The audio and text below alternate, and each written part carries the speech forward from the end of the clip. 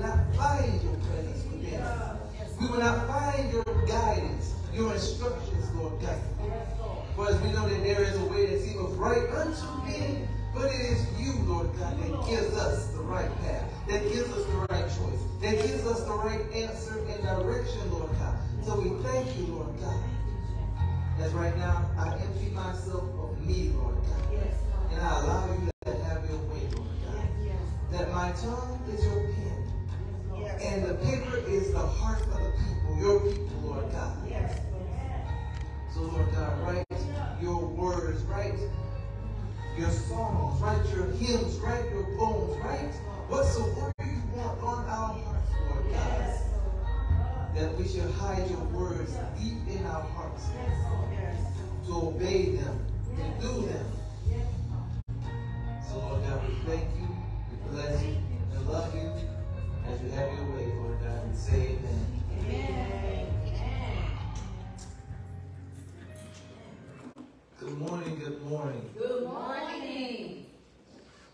So today I am giving the assignment of talking about confessions. Amen. Which we are used to making confessions anyway, but I don't think we really understand that as we make confessions, that we're actively engaged in it. That many of us do it haphazardly. That as we're stuck in traffic, as our day is not going right, we're making confessions, declarations. Even if I was to be honest, if in our everyday of being in a relationship with one another, we make declarations. Yes. When our significant other gets on the wrong side of us, we make declarations. Yes. But today we're going to talk about how to use these declarations and confessions correctly. Amen. So that we can see what we desire to see. I was at work. I've been noticing that God has been putting me in avenues of speaking more to people. And I was speaking with a young lady, and she just kept saying things that just kept, like kicking me in the spirit. That she was telling me about her relationship, but the words she was using, she kept using, I hope, I don't know, I think, I would like to see, I don't know where it's going. Right. Come on now. Okay. So I'm like, okay. So I used a word I hate using. Assume. So I was like, I would assume myself. You listen to the gospel. So I take it, you're a believer. You believe in God, right? She's like, yeah, I believe in God. Okay. Give you a little couple of nuggets then. That you don't have to sit in a place of not knowing. That you don't have to your life is not haphazard, that you're just a victim of whatever happens, that it don't have to be, it is what it is. Amen. Whatever happens, is what happens, and I'm just going to deal with it. That it don't have to be because I saw mama do it, I got to do it. Right.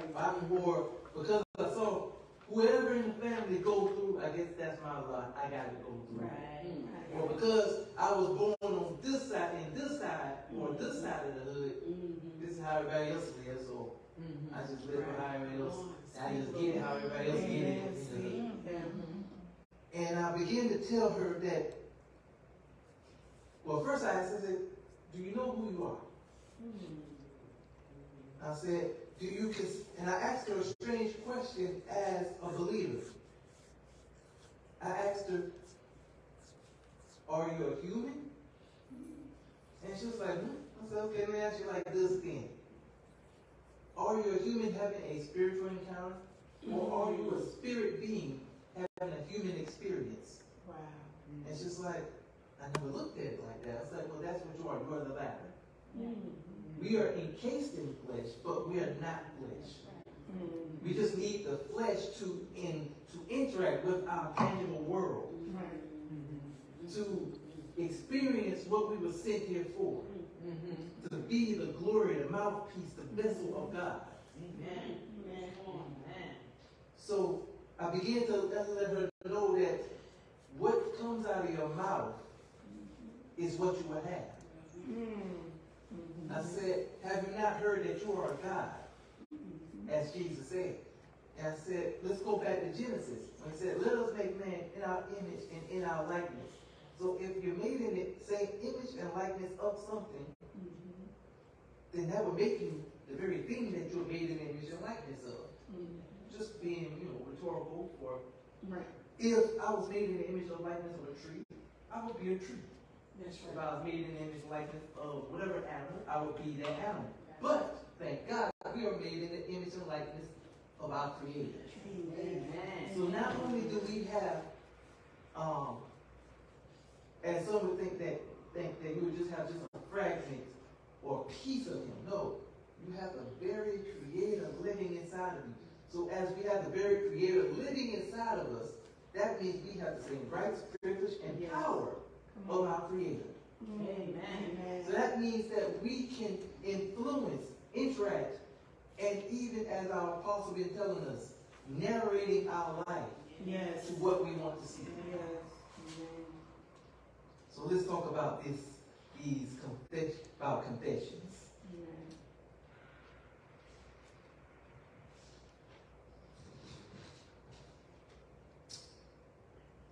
That it is time for us to open up our mouth and begin to confess what we want to see and what we want in our life. Our confession set our life on a course that is phenomenal when it is based on the Word. Amen. Thinking it alone does not manifest all our life's benefits. Confession set our life up for blessings, favor, health, prosperity, victory, good welfare, and deliverance. God created us with a mouth and a voice to speak and call things into existence. And the tool of confession stirs heaven on our behalf. So we was given a mouth for a reason. Not to give people a piece of our mind. As we would think, like, don't give them a piece of my mind.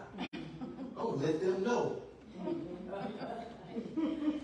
But in the moment of giving people a piece of our mind, letting them know who they can and cannot play with, we have not demonstrated our correct power. We have not demonstrated our rightful and God-given authority in the earth. Sure, we told them what bus stop they could get off on. But at the same time, we lost something in that moment, that transaction. In every encounter with our fellow man, it is a moment of transaction, a moment of deposit and withdrawal. In my interaction with you, I can either deposit a good moment, a good experience. I can deposit life into you or death. But because the scriptures tell me in Proverbs 18:21 that death and life are in the power of the tongue. So more than life, we deposit transactions of death into our fellow men before we deposit life.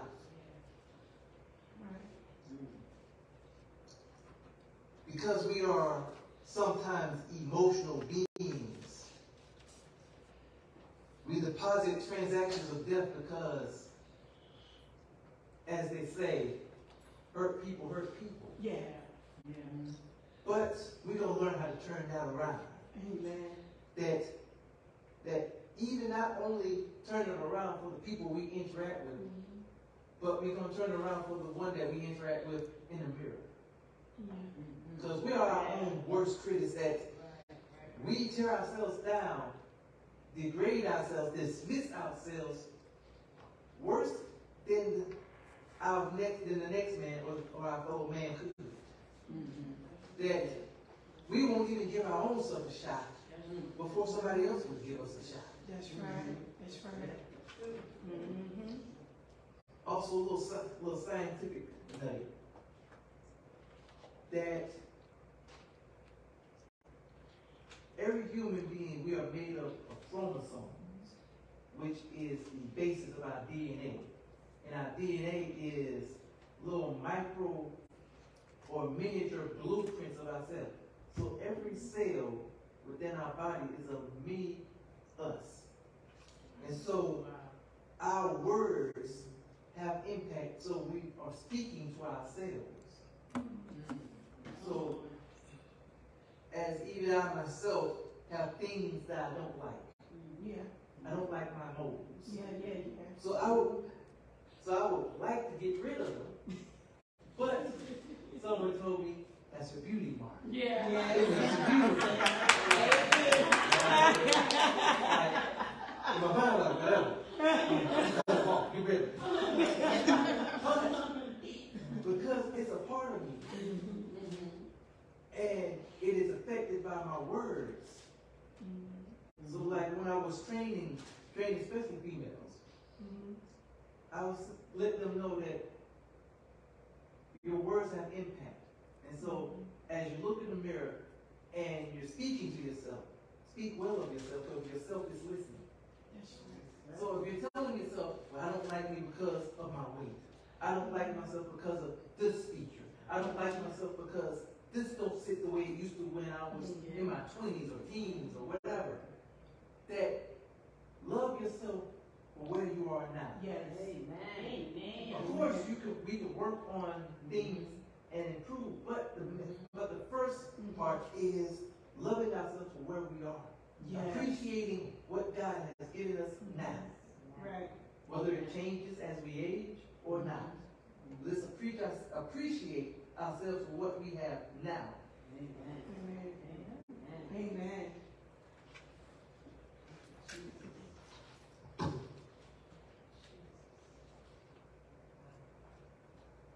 So, confess. What does confess mean? It means to acknowledge, to declare.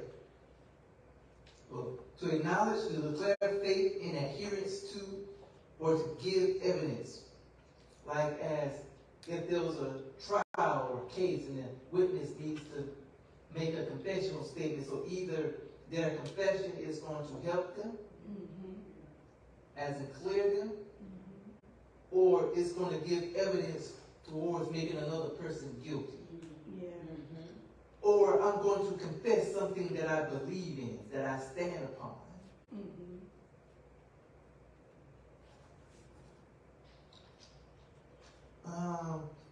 Turn with me to James.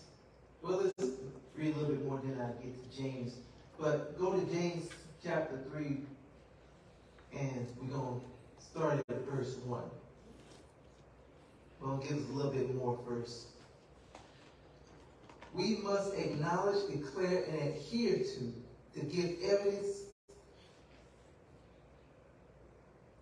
of the avenue, through the avenue of faith, by confessing God's word with our mouth, that all things are possible for you, that for us, if we only believe the word, what the word says, as it's being tangible for our life, and that it is contingent, meaning that the prime denominator in it is us.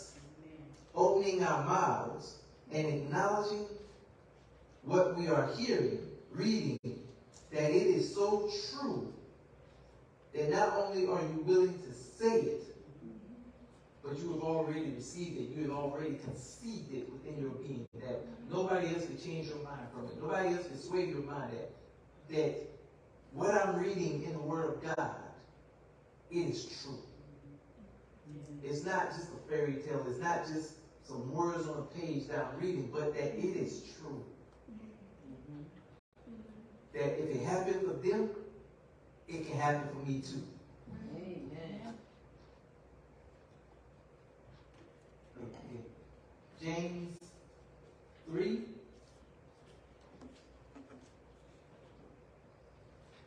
I know y'all already there. I gotta get there with you. Get there, Maurice. Get it.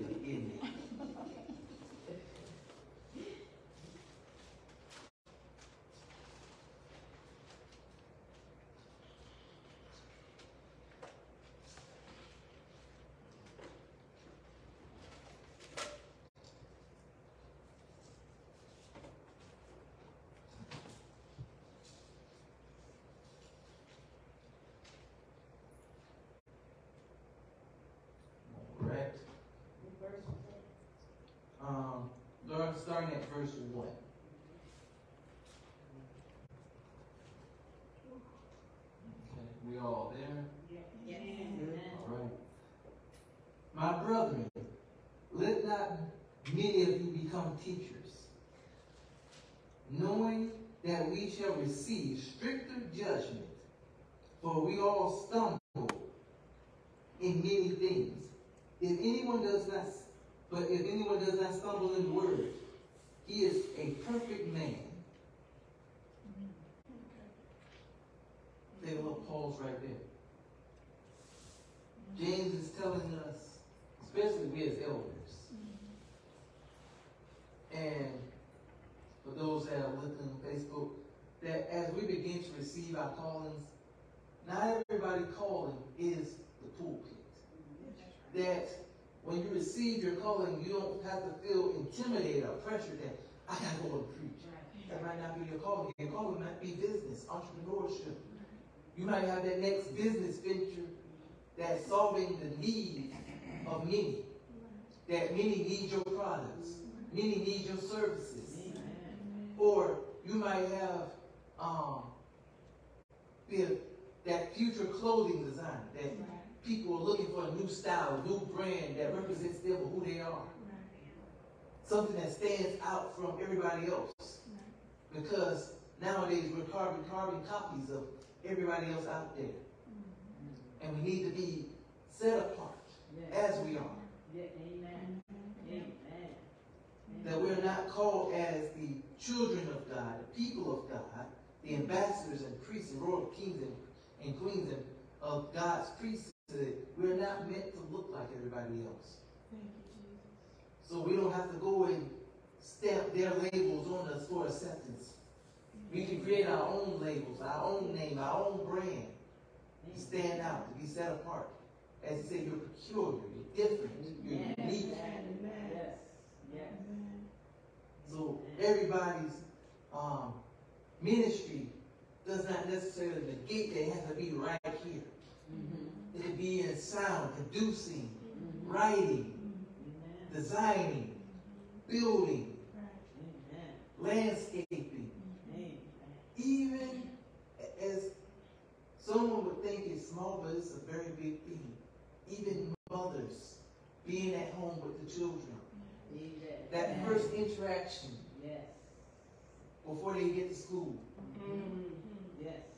sets the impression of what that teacher is going to think of not only this child, but of the home. That a child's mannerisms tell that teacher a lot.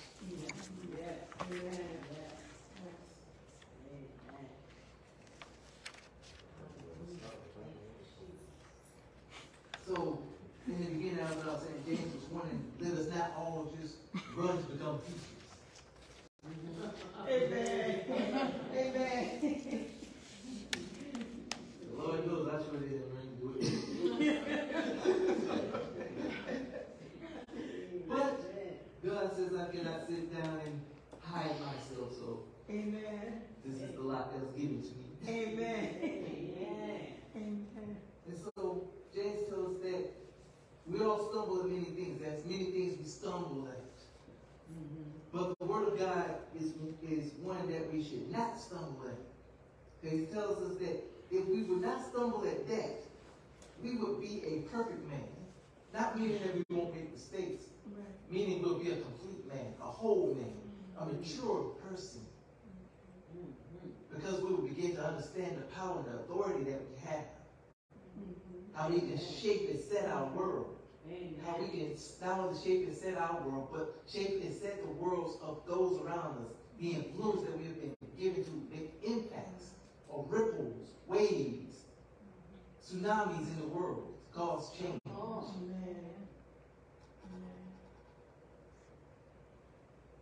But now we begin to get into that thing, what we're talking about. But able also to bridle the whole body. Indeed, we put bits in horses' mouths that they obey us. And we turn the whole body with that bit. Look also at ships. Although they are so large and are driven by force winds. They are turned by a very small rudder wherever the pilot desires. Even so, the tongue is a little member.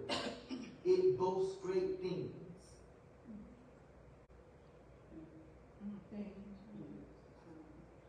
So with our tongue, it boasts great things. Just as we control many things, we control a horse as powerful as it is. It's big, it's muscular, but when it's just a little small bit in its mouth, we tell it to go to the left or the right. We tell it to stop. We tell it to speed up. With the rudder of a ship, and the captain is piloting it. That wherever so when he turns the oar, that's where the ship is going. And it's a small thing as compared to the vessel itself. Even so with the sails catching the power of the wind. It's a small thing, but it's used to set the direction of the boat. And so likewise, James is telling us that our tongue sets the course and the direction of our life.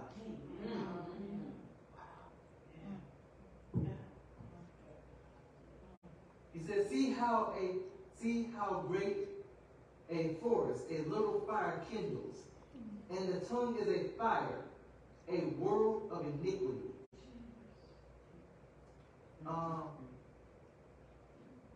For my specific notes, I want to hit. Can somebody read that part in KJV?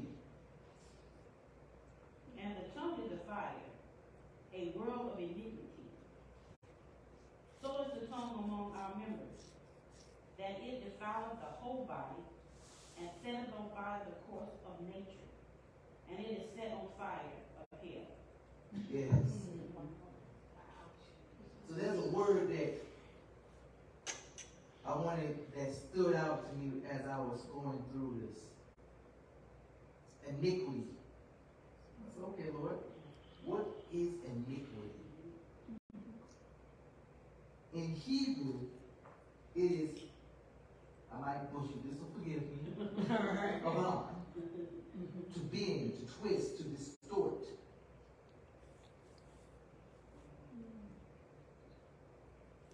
And so as I was, God, I said, okay, Holy Spirit, so if iniquity is to bend, to twist, and distort, what are you saying to me? He said iniquity is the bending, the twisting, the distorting of God's word. It is you trying to fit the word of God into your reality or sense of understanding. I'll get that to us again in case. Iniquity is the bending, the twisting, and the distorting of God's word. It is us trying to fit the word of God to our reality or sense of understanding. Or as I used to like saying, making it make sense. That I had to plan and plot it, that it had to look how I needed it to look. Like, okay, God, okay, this looks like this. This is moving this way. So, okay, I think I can do it. Or I would begin to tell God what he already knew. That I was giving him my facts, thinking they was my truths, and he's like, oh, it's like, boy, what you doing? All right. And so, as James tells us, the tongue is a fire, a world of iniquity. So what he's telling us is that the tongue is a world that bends, twists, and distorts the reality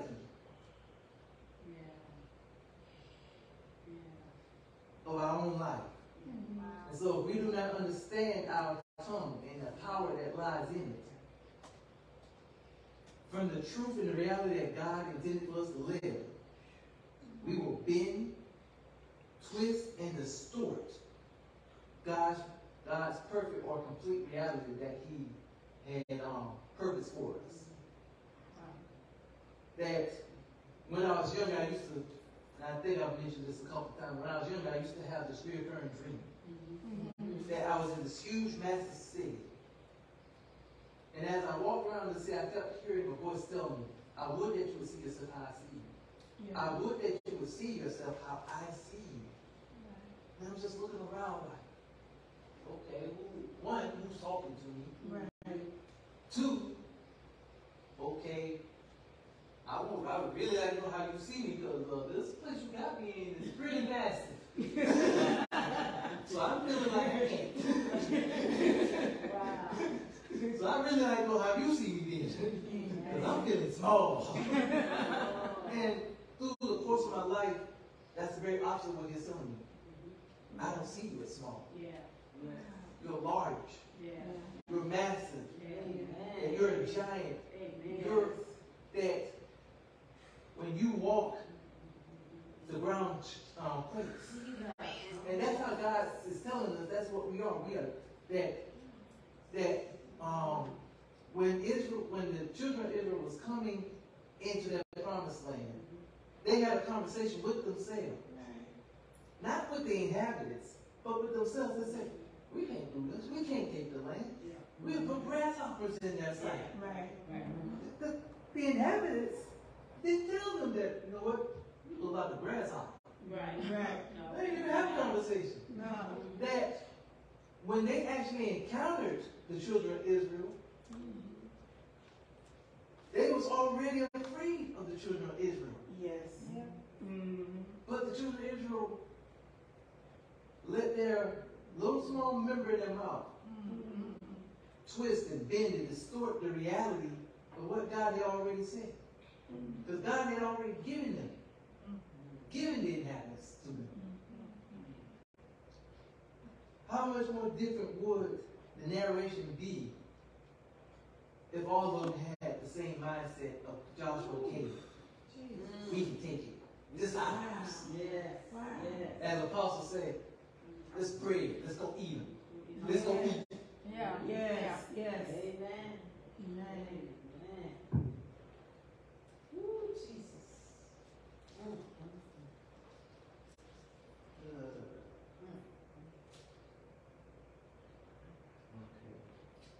We left off at verse 7. Okay.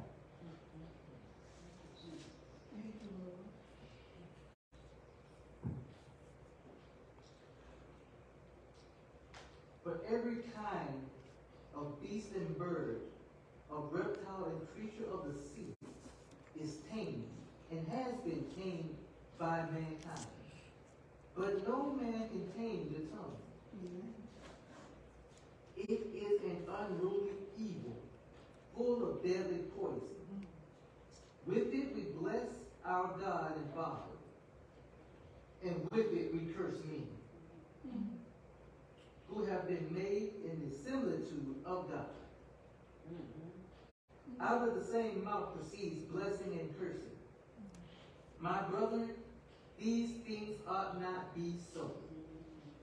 Does a spring send forth fresh water and bitter water, fresh water and salt water?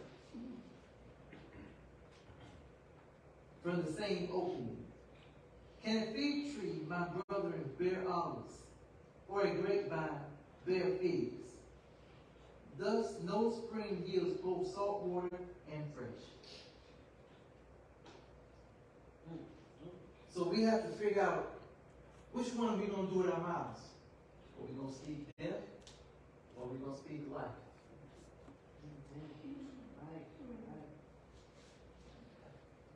Right. Also in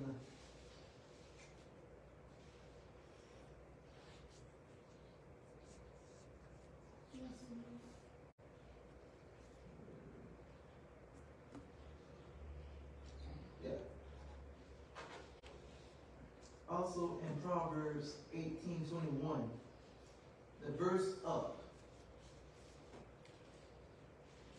tells us this, that a man's belly shall be satisfied with the fruit of his lips, and with the increase of his lips shall he be filled.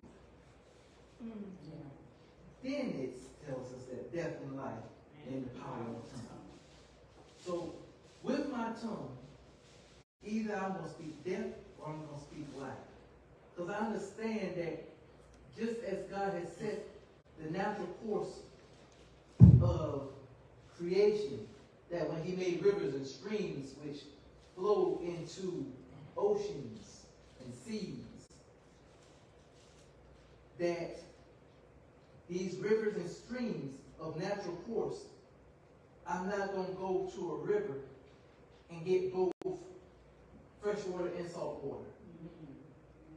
That I'm not going to go on the left side of the river and go, okay, this is salty, so I can get salt water here. While I go on the right side, I can get fresh water here. Right. James says it's either one or the other. You're not going to get both. So likewise, from our life, as James told us, that man has learned how to tame every creature in the world. That you look on YouTube or any other multimedia stream, and you can see how man has tamed every manner of beast, the most exotic and dangerous beasts. Yes. You see men having tigers and lions and bears with mice pets. Yes. But yet man has not learned how to tame the small little pink thing in their mouth. Amen. Amen. We've learned how to control massive ships with small things, with small rudders and sails. Even at Greer Island when we went and we had a ball and got in the kayaks, with the oars we decide whether you want to go to the right or to the left, forward or backwards. But yet we have not learned to set the course of motion with our tongues. Wow. That we're just haphazardly just drifting in life. In fact, thank you, Holy Spirit. There was one kayak that we was using, and the whole time we was trying to figure out why can't we not control this kayak the way it should be controlled? Because it was the yellow one that we was having trouble with, and the green one. Well, I love that green one. It just going. And so first when I see my son using it, I was like, okay, well, maybe he's inexperienced. Maybe he don't have the muscular endurance to control it the way he needs to. Because I'll just see him just going around in a circle and I'm like, okay, like, no, you don't go like that. Like, you know, you got to get your rhythm like this. And so we went out and they made it back and I helped him come in. And so then I got in it. Well, first I got in the green. And so I didn't know at the time Holy Spirit was showing me something. It's like, okay, you saw that. I'm gonna show you something. Get in this one. And so I got in it, and so I had to get my rhythm. Like, okay. And then as I was teasing me, like, okay, like how did you be in turbo like that? I mean, like you wanted to race, like. Right. And so I got the motion up, came in, and so then, and Chris was gonna go out and do it. He got the green one out on him. I got the yellow one. I was sitting up there dripping. Oh, I was sitting there fighting with it, like, this thing ain't moving the way it should. Right. So we was trying to like, well, maybe it's the seat. I was like, well, maybe because I'm in the center instead of set all the way back. Maybe because my body weight got the thing off center. I'm just going around in a circle. Right. So we came together and we got the seat set so I can be flushed against the back. Okay. Right. That helped a little bit, but still there was moments where it just going to the side like, hey, that's supposed to be how we're supposed to move. So now I'm working extra hard. I'm like, okay. Like, so from the green one, where as it was just left, right, left, right. Now it's right, left, right, left. Wow. I'm like, okay. So okay, maybe that's how you're supposed to do it. Right. It wasn't until skip forward now to God said, okay, y'all done had fun, now time for y'all to go home. Or rather, you ain't got to go home, but you got to leave here. Right. Storm was coming in. So, as we're deflating the rafts and the kayaks and whatnot, there was one critical part that I noticed that was missing. The fin. The fin is what controls it. The fin is what cuts through the water that keeps it on its straight course. And I was like, you mean to tell me this little thing that I forgot as I blew up the raft, I forgot to put that little piece on it. That was the part that helped me to control it. Just likewise as James was telling us, we learn to control everything with just small little things. And you want to think that that little fin that's no bigger than the size of his mic will have such a huge impact on how the force and motion of that vessel moves. So likewise with our tongue, it's so small, but it impacts our life in a major way. That either we will not see the promise and blessings that this book tells us that we're supposed to have, or we will see and have everything. As the apostle said, you need to tell me, I'm going to read this book, read how it bless everybody else, and think that it doesn't pertain to me because it's just something that happened back in the day. It's just a book. That was Moses. That was Joshua. That was Jesus. I ain't Jesus, so I can't do what he did. Amen. Something is wrong with that. Because as our apostle said, if I cannot get the very reproduction of the product that I see in this book, and God knew it, that's where I was. Because let's all face it now. When we was in the world, we had fun. We enjoyed ourselves to the fullest. So likewise, God intends for us. I'm going to say it by memory, and someone can find it. Beloved, I would that you would have life and prosper even as thy soul prospers. So Jesus is telling us that I want you to be blessed. I want you to prosper, not just your soul. And as the Apostle has been telling us, the 3 dimensions of salvation. 3 John 1 and 2. That the first level or the first dimension of salvation is just us believing. We believe that he died. We believe he rose. And that's it.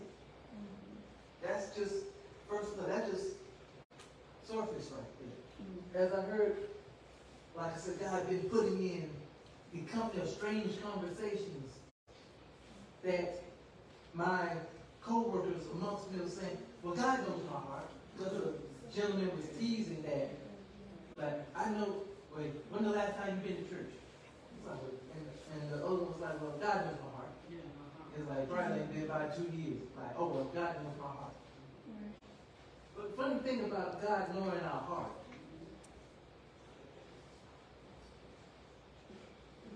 Come on. Jeremiah 17,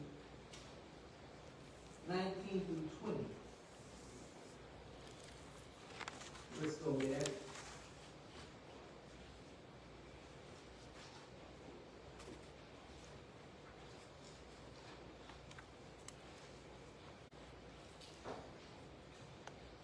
Jeremiah 17. 19 through 20.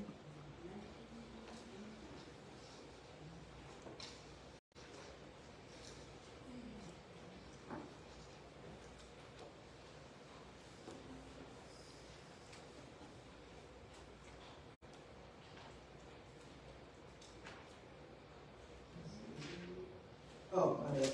9 and 10. Oh, like, that ain't lining up. Wait.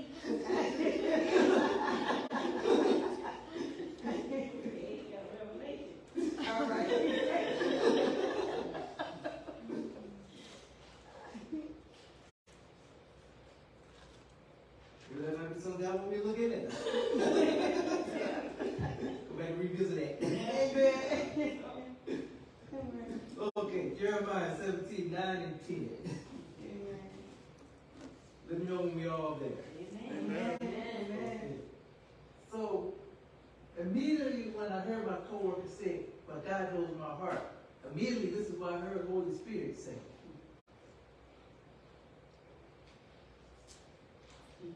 The heart is deceitful above all things and desperately wicked. Who can know it? I, the Lord, search the heart and test the mind.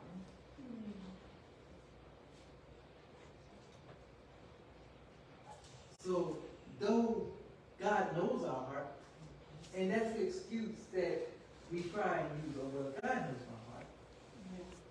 As though God is going to continue to wink at us. For all of us, for a past time, he winked at our ignorance. Yeah. But just as with your natural children, so likewise with God. There are things we see our children do, we wink at, like, okay. Right. We even might even be obliged to say, oh, that's cute. Yeah. It's cute when your 9-month-year-old might tinkle themselves. But when they're 5 and 6 and tinkling themselves, I'm like, okay, something wrong with this. I'm too big for this. That's right. That's it. Yes. So likewise with God, I'm like, okay, it was cute when you first started out. Yeah. I expected it. You was a baby. Yeah. But 10 years from this thing, something wrong now.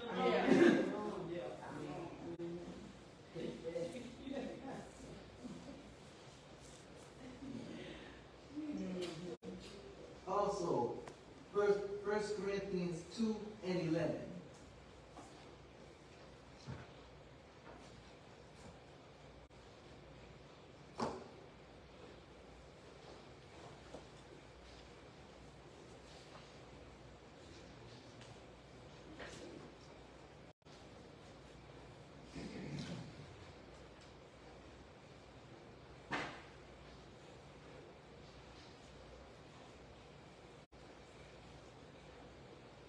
As I got a while with this topic, I'm trying to take my time and not rush it. Have your way. Take your time. As I learned, when I first started with the new company that I'm with at work, we took a course in training and learned that when we was younger, smaller, we could learn what school taught us in like massive loads, like just crammed it all in 5 years. We were sponges, we just absorbed it. But it said as we age and get older, you got to teach, train adults a little bit differently. You got to give it to them in sections, chunks, got to cut it up, make it more digestible. Yes. That as we get older, we're not sponges anymore. Yes. We have shorter attention spans. Like as we're learning, we might be here at the moment, but we're not present at the moment. Might be thinking about, we might be in the kitchen deciding what dinner is. Might be in the laundry room deciding what clothes we wash.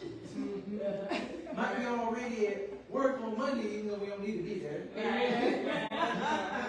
Thinking about what needs to be done at work. Right. So, like I said, trying to break it up and give it to us in chunks. Yes. So 1 Corinthians chapter 2, verse 11. Let somebody else read that. For what man knoweth the things of a man, save the spirit of man which is in him? Even so the things of God knoweth no man, but the Spirit of God. Okay, go ahead and read 12. Now we have received not the spirit of the world, but the Spirit which is of God, that we might know the things that are freely given to us of God. And that's a key right there.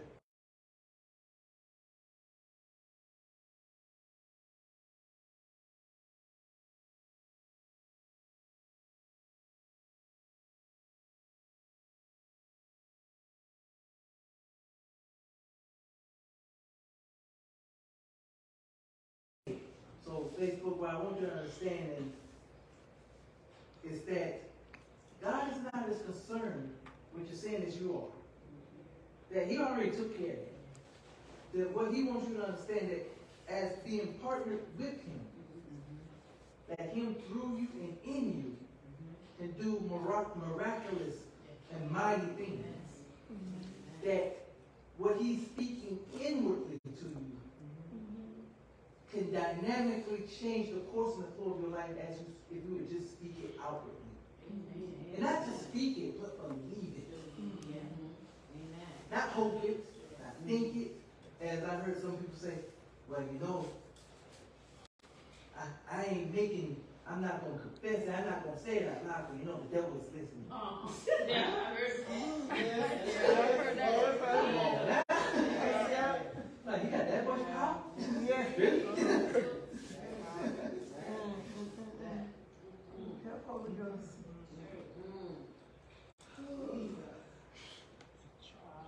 Let's go to Romans chapter 3, verse 27, but I might read a little bit higher than that. It's Romans chapter 3, verse 27.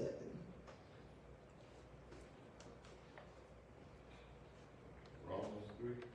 Yeah.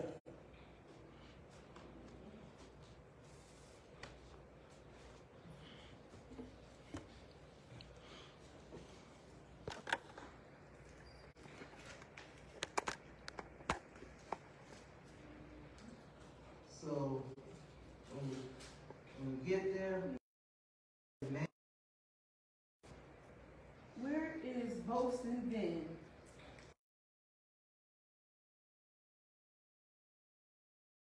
Romans 8, Facebook, I made a mistake. Romans chapter 8, Okay.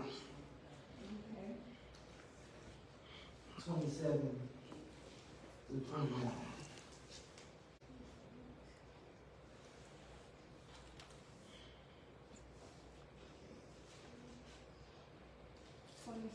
But start at 26. That'll bring it in a little bit better. Okay. Likewise, the Spirit also helps in our weakness, for we do not know what we should pray for as we ought. But the Spirit Himself makes intercessory for us with groanings which cannot be uttered. Verse 27. Now He who searches for the heart knows what the man, thank you, who knows what the mind of the Spirit is, because He makes intercession for the saints according to the will of God. And we know that all things work together for good to those who love God, to those who are called according to His purpose, for whom He foreknew, He also predestined to be conformed to the image of His Son, that He might be the firstborn among many brethren. So, we're seeing that even that is not an excuse, that just as Alexis taught us a while back, that we bury in our excuses, sending our excuses to hell. Yeah. That we cannot use the excuse that, well, God knows my heart. Yeah. God is just going to wink at me. But God says, you know what? Yeah, I know your heart. It's twisted. It's distorted. It's a little bent. You trying to shape my word into your reality. So you want to be complacent. You want to be comfortable. But just as you might not know your heart, but I gave you a comfort. I gave you someone that knows your heart, that knows your mind. And just as He has searched your mind and knows your mind, He will give you my mind. He will give you my heart. And He will reveal to you the things that I have spoken to Him. He will bring you into remembrance of all things that I have spoken. Yeah. That's why he said that we will be conformed to the image of his Son.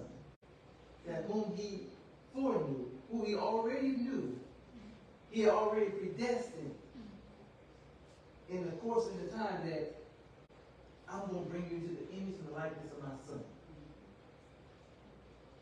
Not here, but here. Because we're already in the image and likeness of God. Yeah. But he said, now I need to, just as with the clay that God made man, he says, now your mind is like clay, and I need to reform it. I need to reshape it. Because it's been shaped and formed to the image and likeness of the world, so I have to reshape it now. Amen.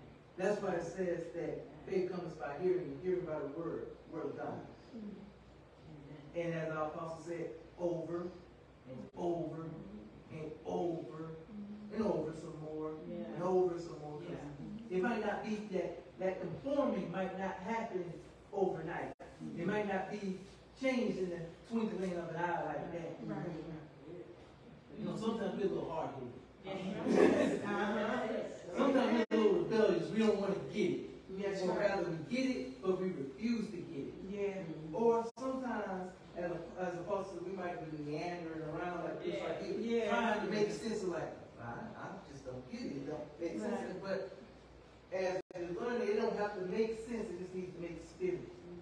Now, there are some things that make sense that as God tells us, like, if I tell you, stick your hand on fire.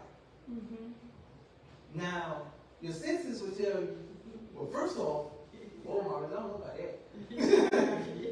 But should you haphazardly listen to that instructions, right, your senses going to tell you something. That's right. It will tell you that's hot. You need to move my hand. That's right. Amen. So there are some things that God speaks to the senses. Right. But at the same time, there is understanding the balance of when we need to be blind to what's going on around us. Okay. Like, for instance, my case. I had to learn not to retort back to God what he already knew. Like, well, God, you know, my credit says this. Yeah. Well, my bank account says this, God. So I don't know if I can do that. I don't see how I'm going to make this work, God. And God's like, boy, if you listen to what I'm saying, you'll see that the path is a lot straighter than you can see. Right. The path is already lit for you. You don't have to figure out the path. Yeah. You don't have to figure out the next step. You don't have to, as we learned from our apostle, we don't have to be figuring the next step. That's right. That's right. I already figured it for you. It's already calculated. That's right. It's already totaled and summed up. Yes. You just need to obey it. That's right. As Proverbs 3, 5 and 6 says, lean down into our own understanding, but trust in the Lord our God with all our heart. He will direct our path, or he will give you the right path, or he will give you the right answer. Amen. You know, I'm telling myself. Come on. You know, when I was back in school, with me, when I was back in school, and you taking a test, you didn't study for it. I didn't study for it. Right. And I look over at my neighbor.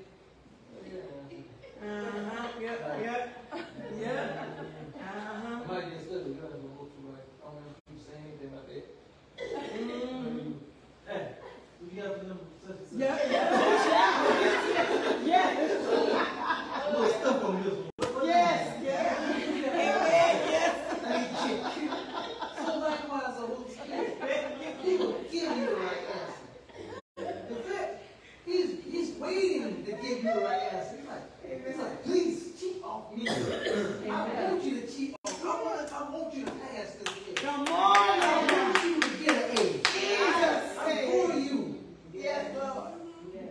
See, that's like when I was a student, see, my neighbor was like, yeah. Holy Spirit, like, there it is. So, amen. Yes. If we would just listen to Holy Spirit, matter what the Spirit, we can pass. We can win this thing. In fact, what is the month of July? Victory. Victory. So if the month of July is victory, the Holy Spirit wants us to win, Amen. would we not want to win? Yes. That just seems like logical. If you want it to make sense, that makes sense. Yes. Amen. Why would I not want to win? Amen. Why would we not want to win? Amen. Don't just wake up like, you know what, I think this is a good day to take an ale. Yeah. Say that. Right. Amen. Nobody wants to take an ale. You don't play the ales. You playing wins, W's. You go to sleep dreaming about winning, like, yeah. But what proceeds out of our mouth is what determines how that W is going to look. Come on. Amen. Even though I heard Ben Diesel say in Fast and Furious Part 1, whether it's by an inch or by a mile, winning is winning. That's right. But I don't want to just be winning is winning. I want to win big. Because our God is big. Amen. Our God is huge. Amen. So there's no reason I should be, as a prophet told me a while back when my income looked real good. My credit score looked real good. I thought I was doing big boy stuff. Yeah. And she was like, you living beneath the means of your God. I'm like, Yes. what are you talking about? I'm doing pretty good. Like, you're still beneath what God has intended for you. Amen. And I had to check myself like, no. Like, Amen. Yeah. I thought we were doing pretty good. I thought you had me good. Right. You to tell me I was cutting myself short. Yes. And that's how it be. We get to a place, we see victory. Yeah.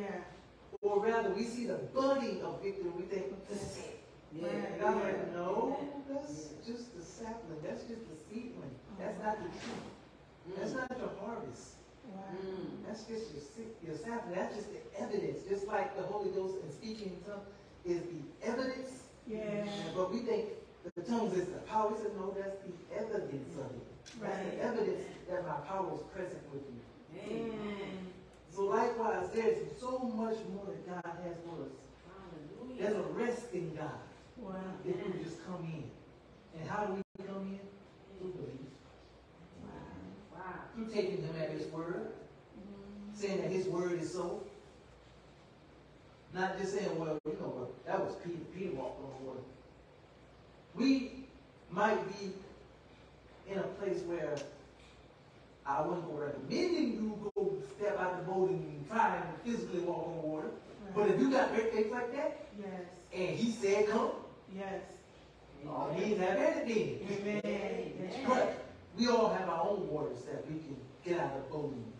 I don't know what your boat look like. I don't know what your water may look like. Right. But we all have a boat and we all have our own seas that we can walk on rather than drown in. Right. But even if when we get out, when we're obedient to get out of our boat, and I'm going to close with this, but even when we're obedient to get out of our boat, to walk in our own seas, and should we get discomforted, should we be fearful and fretful of looking at the facts crashing over us like waves,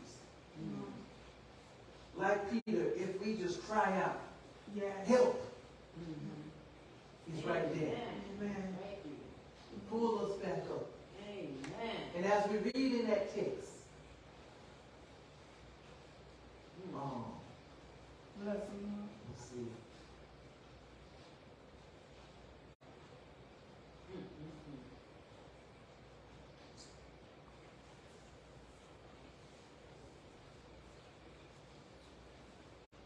We will find in Matthew 14, verse 22, where Peter gets out the boat. That as we read in that text, it didn't say that, we heard a lot that and we assumed, as many teachers before us, would have us to think that Jesus carried Peter back to the boat. Yeah. Nowhere in that text do we read Jesus carried him. that they both walked back to that boat. They both climbed back in the boat. Yeah. After he showed Peter, you can do what I tell you. That just as you see me, when you see it that I am, but where God's presence is, where his power is. So outside of the boat was his power to walk upon the sea. So as we see our God, as we see Holy Spirit outside of our boat,